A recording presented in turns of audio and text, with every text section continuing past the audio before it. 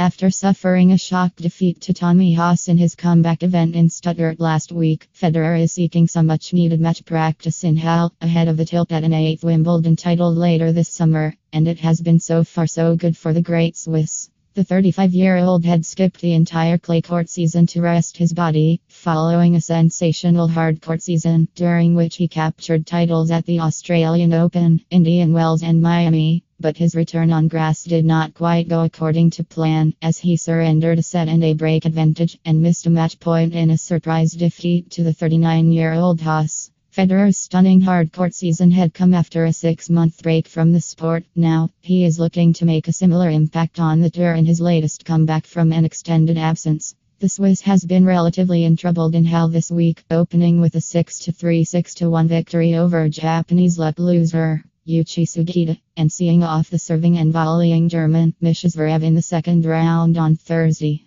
Sugita had stepped in late for Yen-Sun Liu, who was originally scheduled to take on Federer in the opening round but withdrew because of a right arm injury.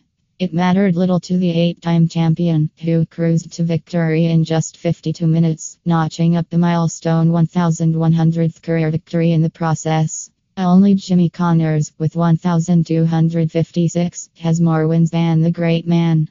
Federer followed that up with a second-round victory over Zverev in a serve-dominated contest.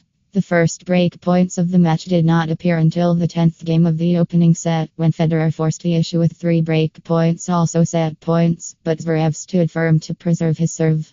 Ultimately, a tie-break was required to separate both men, and after an early exchange of mini-breaks, Federer finished very strongly, winning the last 3 points, including 2 on Zverev's serve to bag the first set.